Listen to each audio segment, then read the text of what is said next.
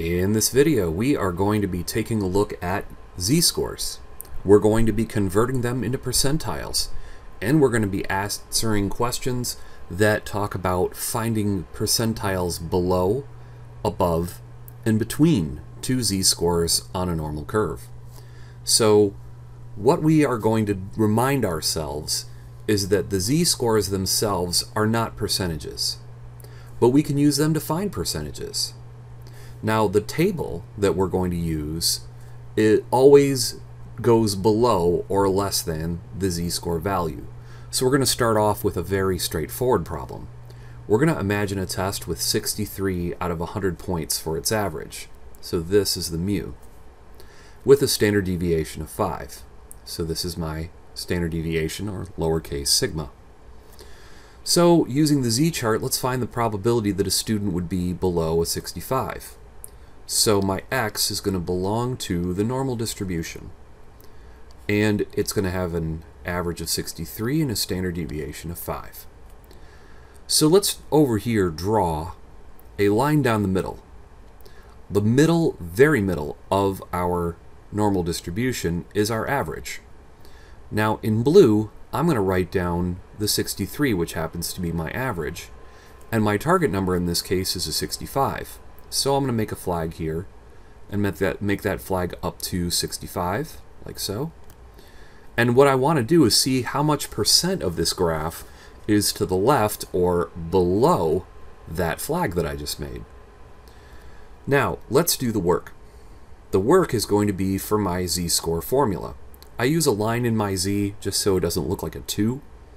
So the z is equal to x, which is my target, minus the mu, divided by the standard deviation. My x in this case is the 65. So I'm going to keep writing as 65 minus my average, which is 63, and then divide by my standard deviation. In this case, the standard deviation is 5. So 65 minus 63 divided by 5 gives me 2 over 5, and I can divide that on my calculator, and I get an answer of 0.4. And 0.4 is my z-score.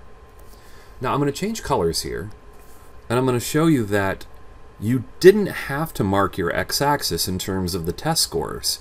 You could have labeled your mu a 0, because the average is 0 standard deviations away from the average.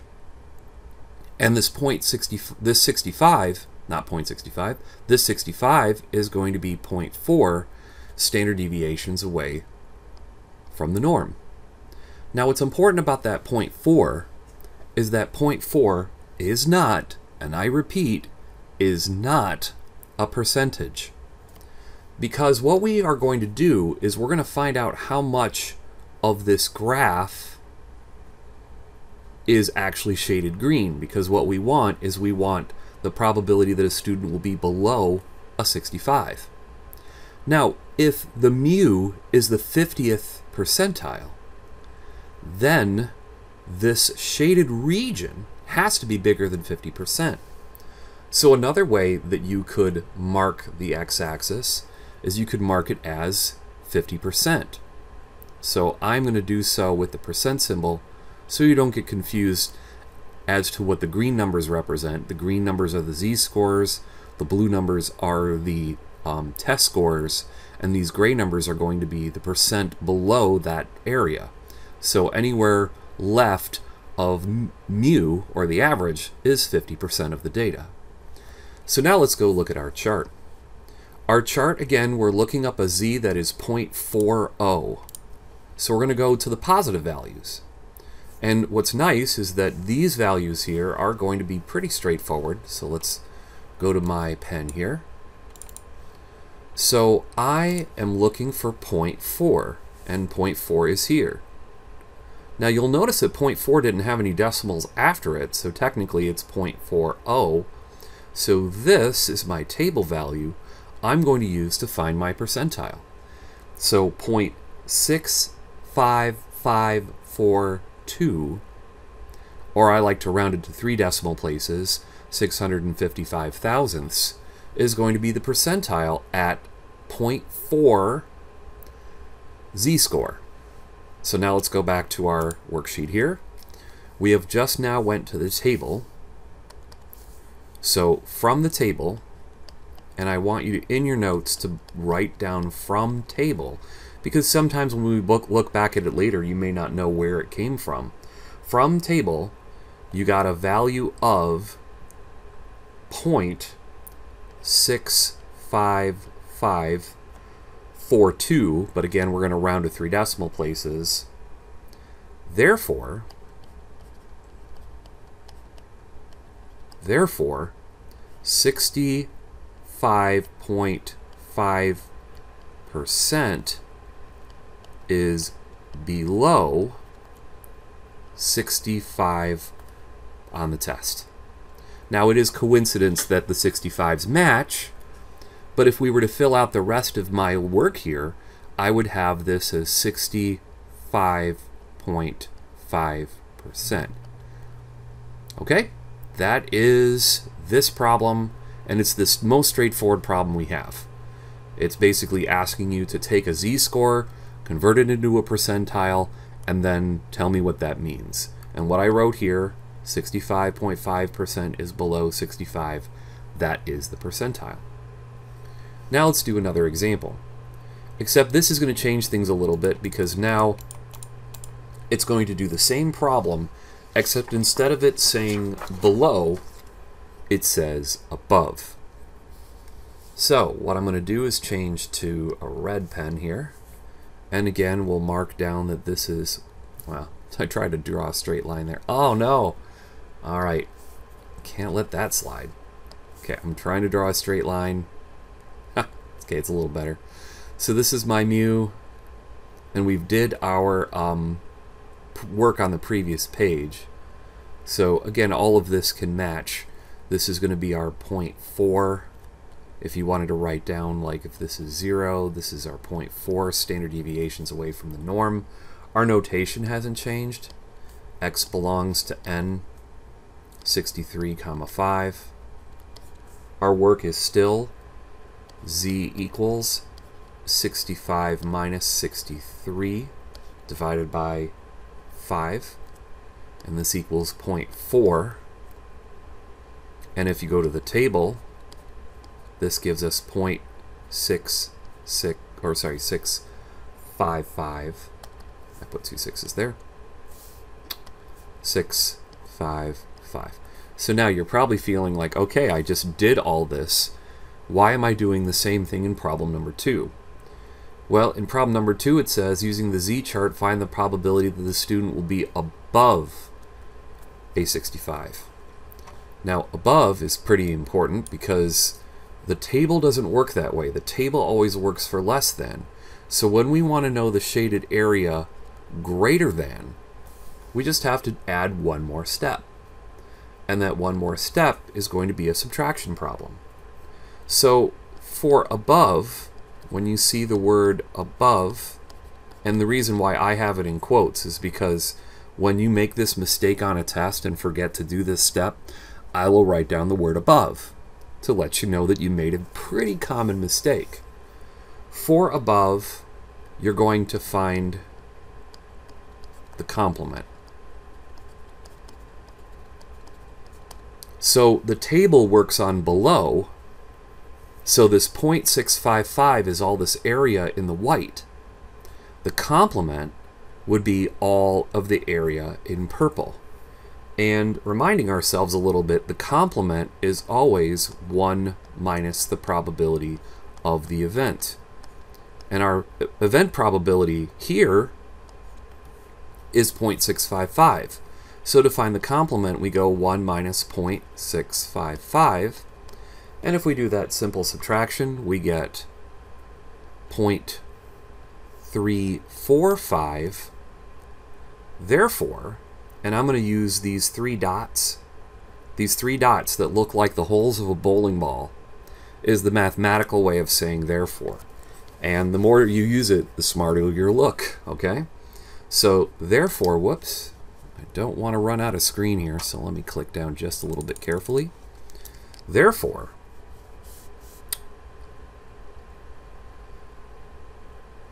34.5% is above 65 points on the test. All right, so that was pretty nice. So what have we learned so far? We've learned that if you need to go below a score, you take your z-score and then convert that to a percentile, no problem. But if you have to go above, you do the same process, but you take the complement of your answer, which means you subtract it from 100%, or you subtract the decimal from 1. So here's our third type of problem. This is, using the z-chart, find the probability that will land within a certain range, let's say 57 to 63. So let us now remind ourselves of the notation. We're still dealing with x belonging to the normal distribution with an average of 63 and a standard deviation of 5. Now, this is looking for the probability that a student will be between 57 and 63. Let's remind ourselves, too, that this average here, this mu, is going to be 63. Whoops, I almost wrote 65 there. All right, fix that up. So, we're now taking a look at a student being within a certain range. Let's use green here. And so I want to see what is the chance that someone is going to be between 57 and 63. So inside of this region, oh come on, don't do this to me here. All right, some of it's back. There we go. Got it all back. All right, so this for a between problem. So now we're on a between problem. If you have a between problem, you have to actually do two problems. You have to do a problem from the upper bound, so that would be z equals 63 minus 63, come on, divided by 5. And you're also going to do a z from the lower bound, which is 57 minus 63 divided by 5. Okay, so we got two problems to do here. So let's do the top problem. I'll make the top problem red. 63 minus 63 is 0. 0 divided by 5 is 0. So my z-score is 0. Now I'm going to do the bottom problem in green. 57 minus 63 is negative 6 divided by 5. Negative 6 divided by 5 is negative 1.2. So I'm going to look up both of these on the table. Now, a couple of you students out there might realize that 0 on the table is really straightforward. Like 0 is the middle of the bell curve, and the middle of the bell curve is, do you know what? If not, get your table out. The middle of the bell curve is right here in the upper corner. 0 is 50%. So mu is the exact halfway point. So if I go back to my picture here. So this z score is 0, and the table value, T-A-B-L-E, table value is going to be 0.5000. And one more O for good measure. Okay, so the table value is 50%. Now let's look up negative 1.2. Okay? If I look up negative 1.2, I realize I'm on the wrong page because these are positive values. So let's go to negative 1.2. Negative 1.20 is this value here at 0.11507. So again, this negative 1.20 is 11.507, or sorry, 0.11507. So now let's go back to our worksheet here, and in green, let me change this to the table value, 11,507. So, we're almost done with this problem, but what we have to do is we have to find the space between these two with these two table percentiles. To do that, we need to subtract. And it makes sense because if we're going from the middle all the way to the left, and we chop off this white section, which is what we're doing with the subtraction, then we'll get the correct answer. So therefore, you always take the big percentage and subtract the small percentage.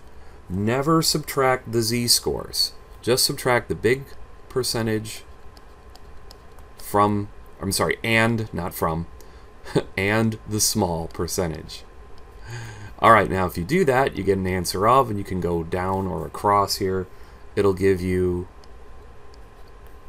384 thousandths, but we're going to check all the numbers and then do our rounding correctly. So this is 0.385 or 385 thousandths, which is 38.5% is between our two scores here, which would be 57 and 63. So now you've had an example of above, below, and between, guaranteed to be on the next homework. So what's kind of nice is at the bottom of this worksheet here I've made for you is I have a little area chart table. So what do you do if you have a problem that asks for below a z-score? Well, just convert into a percentile, and then you're done. That's pretty nice, right? Now, if you ever are asked for above, you're going to do the conversion, but make sure to subtract conversion from the table by 1. So subtract that percent conversion by 1. Now, the last step here, if it's between a problem that asks you goes between two numbers, be sure to subtract the big percentage and then the small percentage. Big percentage minus small percentage. Never subtract the z-scores. Convert the z-scores, then subtract the big percentage minus the small percentage. So again, under here, warning, we're going to write this down now. Sometimes I don't know me mentioning it if it causes more problems or not, because sometimes people might actually do the bad thing, but the warning is don't subtract z-scores. Subtract their percentages. Okay, and then one last statement. One last statement in giant red ink. Z-scores are not percentages. Z-scores are not percentages. But what we can do with a z-score is we can turn them into a percentage and figure out what percentile is below that z-score. A z-score tells you how many standard deviations you are away from the norm. A z-score does not, I repeat, does not represent a percentage. So thank you for watching, and you got one more video to go with a pretty cool calculator shortcut and some complex mathematics if you don't have technology.